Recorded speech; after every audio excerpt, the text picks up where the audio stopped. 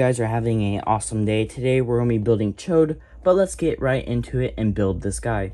Starting off with the arms, let's pop the left arm in, if we can get it to go in. There we go, that popped in like butter. Let's do this right arm. That also pops in like butter. Let's do the legs. Let's do the left leg first. It's a little tough, but it pops in like butter. Let's do this right leg. Oh, that one went in super easy. Let's do the head. Bam, there we go. For chod's accessories, sadly, he only comes with one accessory. I wish chod could have came with like a alternate set of fisted hands, his gun, his sword, but all chod needs is his little buddy. The red paint on the eyes looks awesome. For his articulation, he has basic head swivel. He has a good amount of head tilt. Head doesn't look down any, but head looks pretty far up. And let's take a closer look at chod. Here's chod all put together. This is probably one of my favorite X-Men Build-A-Figures that I have completed. He does reuse the Abomination body mold.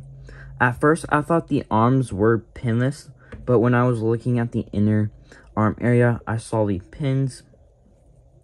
The knees are not pinless as well. For his hip area, those remind me of the older Marvel Legend hip joints. Hasbro killed the chod head sculpt low. The red and black paint application for the eyes looks awesome. Couldn't ask for a better paint job. There's like this black wash happening at the forehead area that goes down to like the lip area, or the top lip area. The white paint application for the teeth looks awesome, other than some spots didn't get a good paint job like other spots did. There is some sculpted detail for the inside of chod's mouth. I wish there was a little bit more of sculpted detail, but the black paint application for the tongue looks awesome, other than there's a smidge of green paint bleeding through. For his fins, those are a rubbery material, and I like how there's some like green highlighting happening at the edge. For the back of chod, there's some bumps happening. For this spine piece, the greenish, yellowish paint application looks awesome. It's not messy or anything. It's not going onto the darker green part of chod. And I think this area of chod is a separate piece from the rest of the torso area, because this is like a hard plastic and this is like a rubbery-ish plastic material. There's a bunch of bumps at the front of chod. For this area of chod's body, I forget what this area is called, but there is green highlighting happening. I wish there was more green highlights throughout this figure. There's some more green highlighting happening at the shoulder area. There's some more bumps on chod's bicep area. Chod's belt piece is brand spanking new. To me, the red area for the belt reminds me of like a leathery material, because there's a bunch of wrinkling happening. The gold paint application for the buckle piece looks awesome. Doesn't look messy or anything. It's not going on the red where it shouldn't be. For the crotch piece, there's a bunch of wrinkles. For his feet, there is some more green highlights.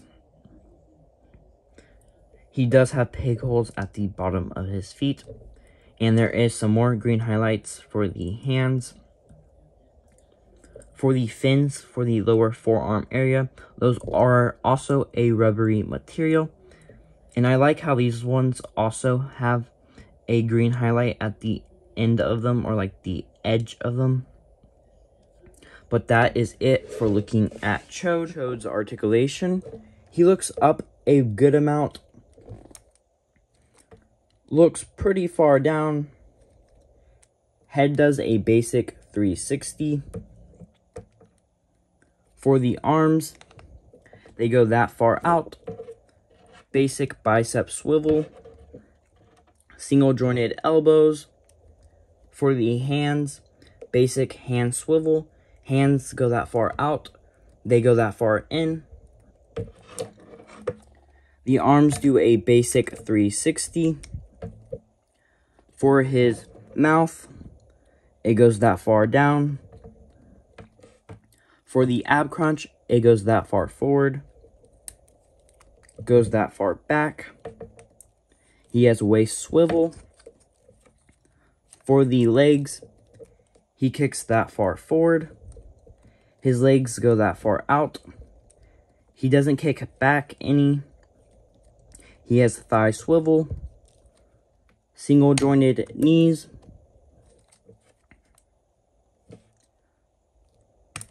For the feet, they go that far down, that far up, and feet side to side.